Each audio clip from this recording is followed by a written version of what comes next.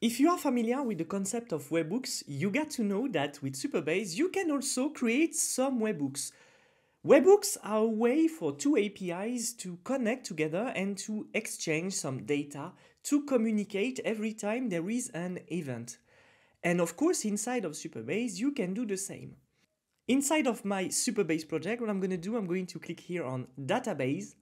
Then I'm going to click here on Webhooks, okay? And then what I have here is database webhooks. Database webhooks can be used to trigger serverless function or send requests to an HTTP endpoint. So I'm going to click on enable webhooks and then I can click on create webhook. But before we create a webhook, I would like to create an endpoint with an API. So what I did here is I created a Next.js 13 application, okay? And I got an API endpoint here on my root. And what it does is just have two endpoints. A get endpoint, where I got data in return, and data up here will have the data sent by my webhook, okay? This is just an example, and this is just to show you how you can work with an API. Then here, down there, I got a post endpoint. And when I post here, I'm updating the data up here. So what I got here as a response is a status 200 data and a message down there. So what I'm going to do, I'm going to deploy this application on Vercel, and I'm going to check if it is working. All right, I'm on Vercel. I deployed this application that I got here. It's totally dumb. There's nothing on it right now. But here, up here, I got an endpoint. I'm going to type /API.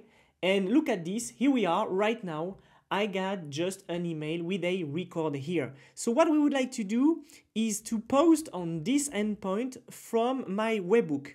So I'm going to get back up here. I'm going to click on create a webhook. And here I'm going to say, for instance, it's going to be new user, let's say new user webhook this way. Here we are. So I'm going to click on here.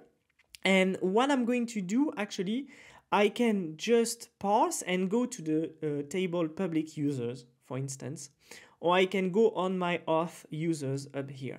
So let's say I'm going to go on auth users, and what I'm going to do, I'm going to say that on the events insert, down here, I want to do an HTTP request. So of course you can do update, you can do delete, etc., etc.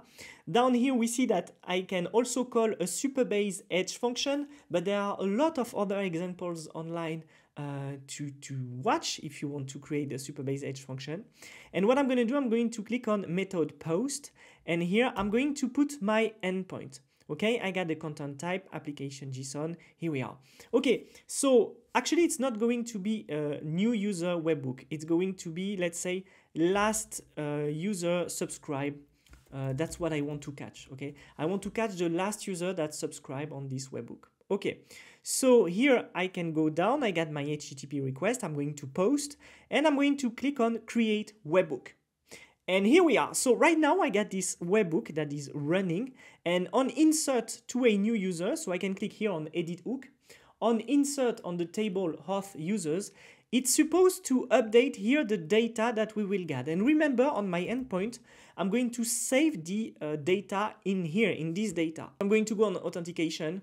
I'm going to add a new user to my table, and let's say it's going to be aurelia@yopmail.com, whatever. I'm going to click on invite user, and here we go. So now let's check if my application on Vercel has been called.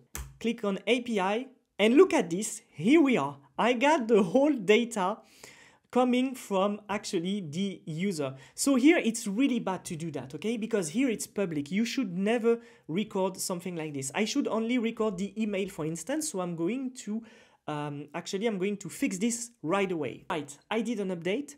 Up here, when I'm gonna get my endpoint, I just want to have the data.record.email, okay? So here you got the schema. It was coming from the full set of data that we had before. We don't want to deliver all the data here. All right, it's deployed. Now I'm going to add a new user, aurelia12@yopmail.com. I'm going to click on invite user, and here we've got Aurelia in the list. Now I'm getting back here. I'm going to update my endpoint. And here we are. We've got our last user, Aurelia. on my application on Vercel up here, okay?